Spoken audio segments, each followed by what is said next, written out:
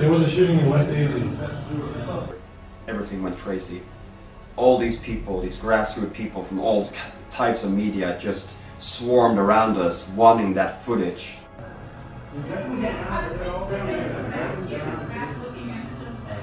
She was saying, you know, just don't come here, don't come here. There's something really bad wrong. We don't know what's going on, but we're in lockdown. It's an odd thing because you can't really grasp the fact that people are actually dying. Shotguns and AKs and all that. He's bleeding. Fucking shot. He is bleeding. Oh my gosh. And that's when I met Martin and Carl, and I saw that they had a video camera and they were filming what was going on. A police car too went up and we started seeing a gun, and just more police cars started showing up. Because we'd seen all of these ambulances, and you just never see that. You just never see like 15 ambulances going to the same place. Dropped him off, backed out as quickly as possible because shots were still being fired.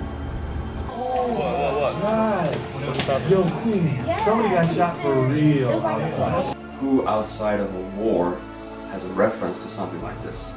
So I could tell that, you know, Martin was upset. Going to the media was one of the best things we did, and also of course the worst thing we did because it became crazy. I wouldn't say that I was naive, but I had no idea what was coming.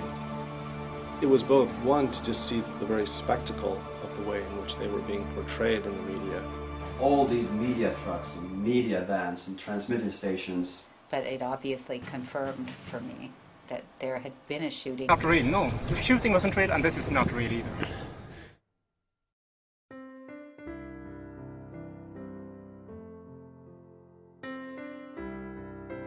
The way that Blacksburg and Virginia Tech